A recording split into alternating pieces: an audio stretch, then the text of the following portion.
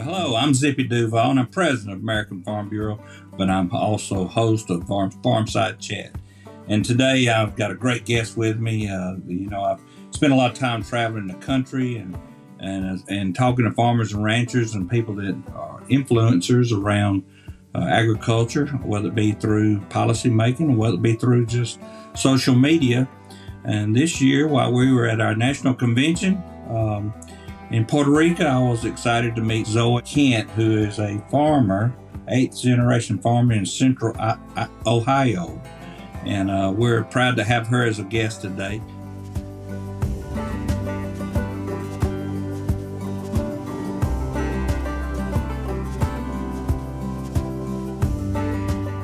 She's an 8th generation farmer, and I'm just glad to have you with us, Zoe, and thank you for agreeing to join us on the Farmside Chat.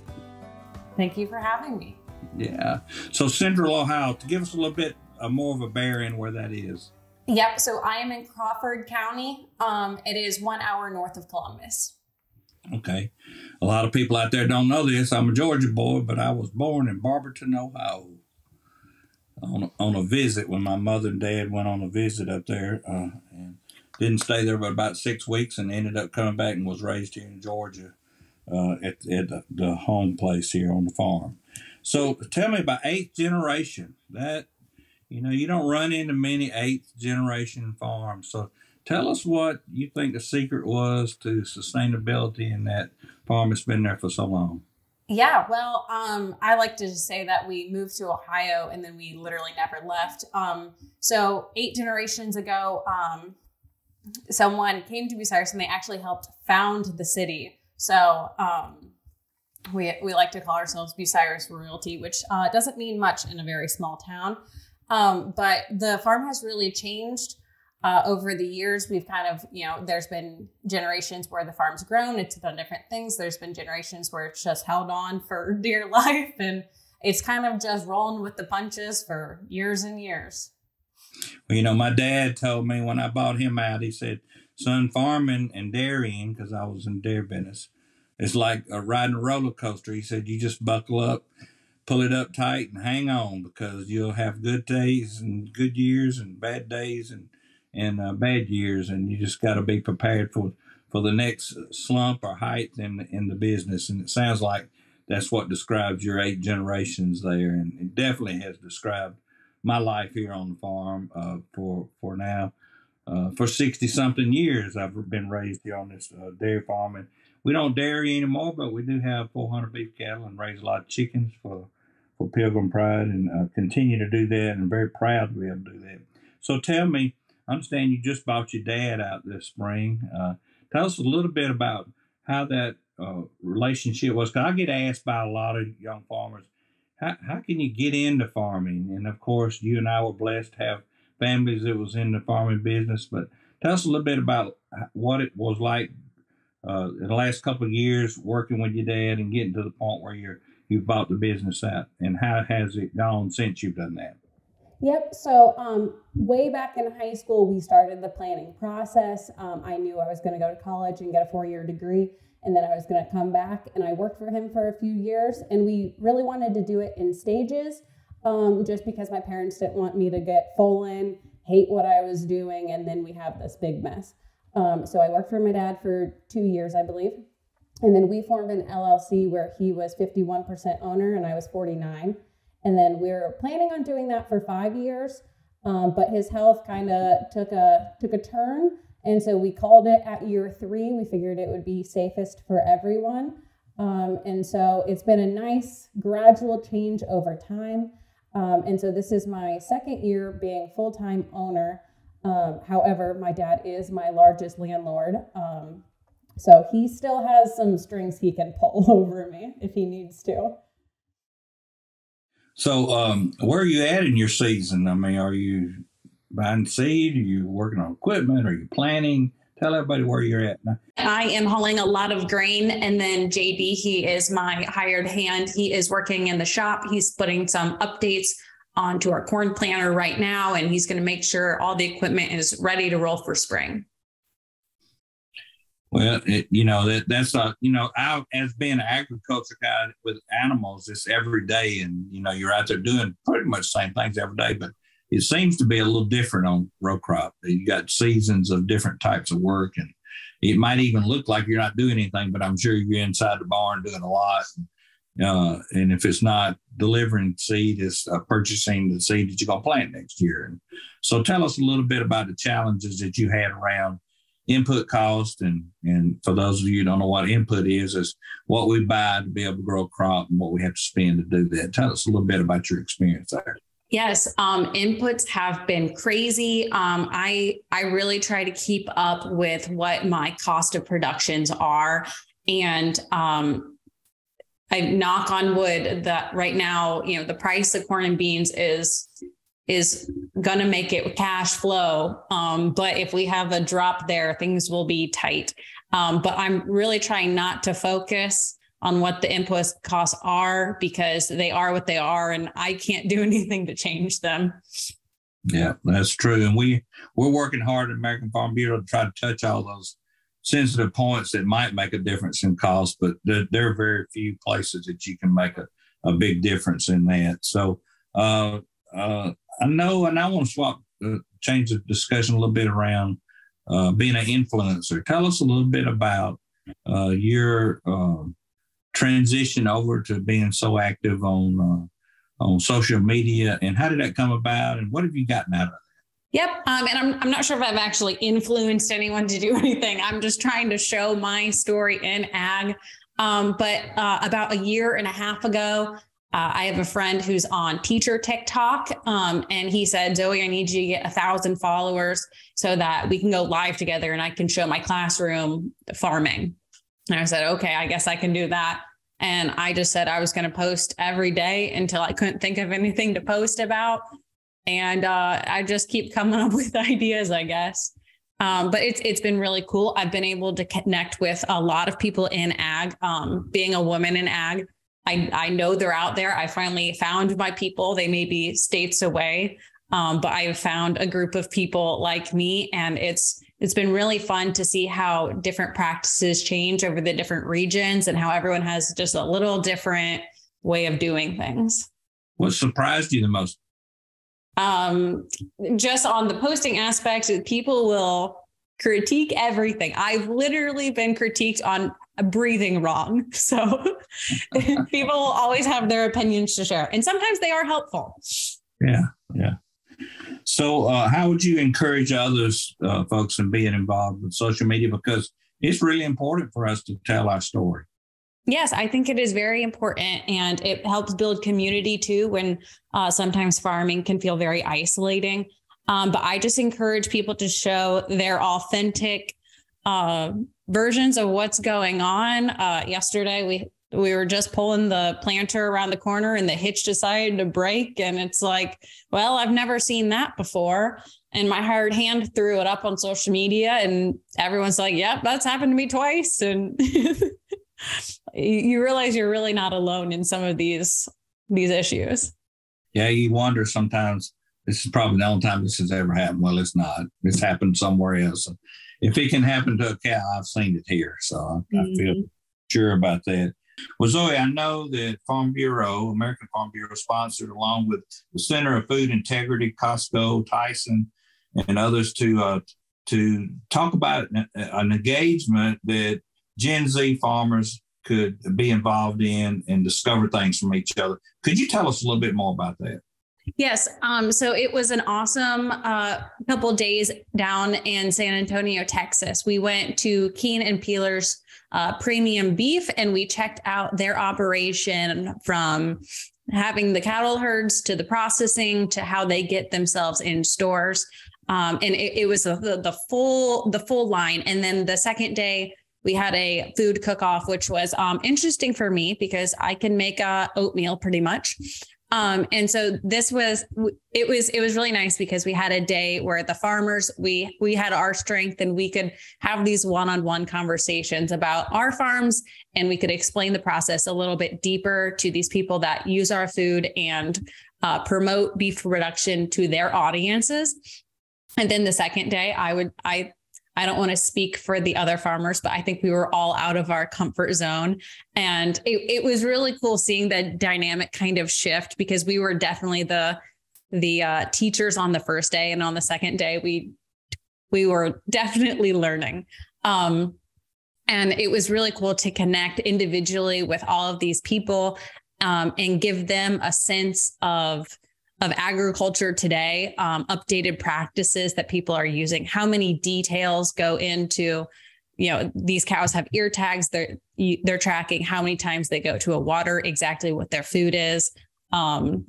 They can predict what the marbling is going to look like before this beef has been butchered. And so it was just a really cool opportunity to connect one-on-one. I think also as farmers, we interact with each other often, but we don't really engage with outside groups as often as we could or should. Yeah. A lot of times we tend to flock together with the people that think the same way we do. Mm-hmm. And that's why what you do each and every day is important with your social media activity and your influencing. Social media is virtual, and we get to see people all over the country. But in that experience, you were person to person with them. How valuable is that to put together what you do every day? Oh, it's just so valuable. And social media is helpful. You're seeing the face, but you're not there. You're not interacting with the person. You're not having long-winded conversations. This was 3 days of hanging out with these people every single day. And yes, we came from different aspects and different places all over the country. But there was definitely a lot of similarities there, and some good bonds were formed. Well, that's good. And I know those bonds and those relationships will help you even do a better job of being an influencer, even though you think you might not have influenced somebody. I'm sure you have, and we appreciate the time you put in it. Let's talk a little bit more about your farm. I know you say that you're conventional till, no-till, cover crops. Tell us how you decide where you use conventional, where you use no-till, and why wouldn't you put cover crops on everything? Yep. We're all for experimenting here. A lot of people are hard-headed and this is the way we've always done it, or they're jump fully into a new practice and go all in. We like to timidly try things. And with the cover crops, we have found things that we love about them. And then the last few years, we've gotten slugs in some, and we're like, oh, I don't really know about this thing. So it's like, we just don't want to go all in with anything. And we have some fields that the soil type, ranges. We only farm in an 8-mile radius, but you wouldn't believe the different kind of soil types in that 8-mile radius. Yeah. And, even those soil types, then you start talking about different methods of farming and how we are so different across this country regionally. Mm-hmm. And, those soil types can be that different in an 8-mile. Just realize what it is 2 or 3 states away.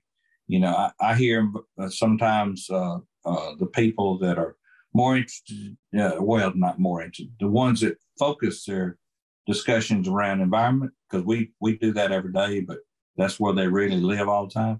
And they wonder why we don't do cover crops everywhere. Well, they just don't work. I mean, you can put a cover crop out there in North Dakota, but it's not going to grow. Mm-hmm. It's no telling. It's probably sub-0 degree weather today, So there are a lot of places it works, a lot of places it doesn't work. And that's why we have to have research and development going on so that we know what new practices we can use and know what part of the country they're going to be valuable to us in. So a lot of people don't really understand that. So tell us some of the regular challenges that you face every day at your farm. Well, just random things breaking. It just seems like whenever we have a project, this will take an hour. And then it's like, everything's broken. But I think everyone deals with that to some extent. It's just the day-to-day challenge of, okay, how do we prepare ourselves for the season? It's like we think that we get everything ready to go, and then we didn't think about this or didn't think about that. So we're always trying to be really proactive here so that, it's not like, beef production where so you're doing it every day. It's like, I need this technology to work for 10 days straight, and that's all I need. And sometimes those monitors don't get with the program. So how does sustainability and crop protection tools and different methods of tillage, how does all that play in together on your farm? A lot of people say, oh, you spray? I don't like for you to spray. Tell them what happens if we don't spray. Yes. And so for me, I'm definitely guilty of, we don't do our own spraying. And so I don't film it much because it's not my rigs. And so people are not seeing that. But even when I'm just putting like 28 on, any form of nitrogen, and they're like, well, what are you putting in there? And so I just try to come from aspect of teaching people. I know a lot of people get really defensive really quickly because it's personal. It's like, it feels attacking sometimes.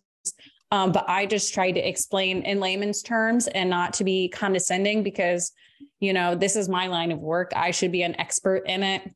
I don't expect a consumer to be an expert in the different chemicals that we're using. Yeah. And, a lot of times the crop protection tools we use helps us be more sustainable and friendly to the environment, because a lot of times that if we didn't have that crop protection tool, we would have to plow more and release carbon into the air. And a lot of people just don't understand that cycle that we really work in and we focus on each and every day. And I wished everybody could spend a little time out there understanding cycle run cows and how they harvest the grass, which makes it grow more, which sequesters more carbon, and how all that works together makes us more sustainable in the future. So you're young, really in the first year of full ownership of the farm. What are you excited about? I am excited for a lot of things. I see all this new technology coming down the line. We do not run the latest and greatest equipment. So I'm excited for in 20 years when I may have access to some of that new technology.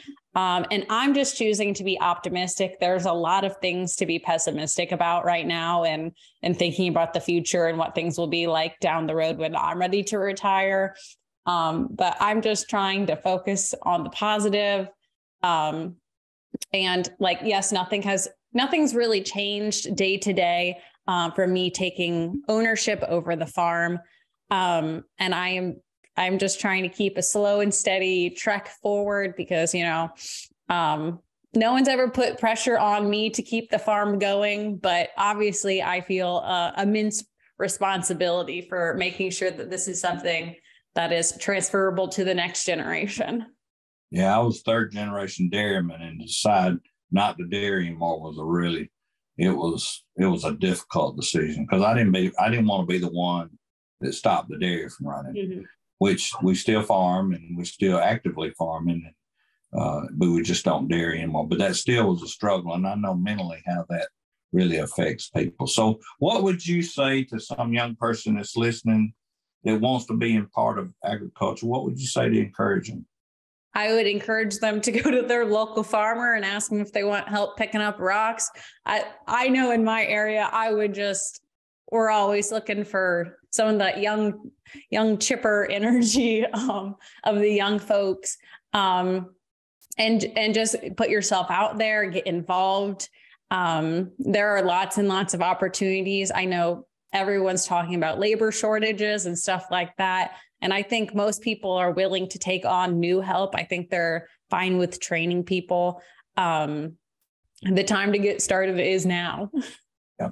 And, I think most farmers are out there looking for someone that they can develop a relationship with, a trust in, that can have either a long time position there to work, or even to the point of maybe having a transition from one generation to another. And really and truly, I know we live in an age where everybody wants instant gratification, but it doesn't happen in agriculture. And it takes a lot of hard work and trust building to get to that point. And would encourage all young people to think about that and to be patient. I talked to a group of young farmers this weekend in Nebraska, and I said, patience builds character, and character builds leaders. And that's what we need in our industry. We need good agricultural leaders. And Zoe, I can see it all in you, and I'm excited about what we'll see in you as far as not just being a farmer, but being a leader in our industry as we move forward. So if there's someone out there would like to join up with you and be able to follow you,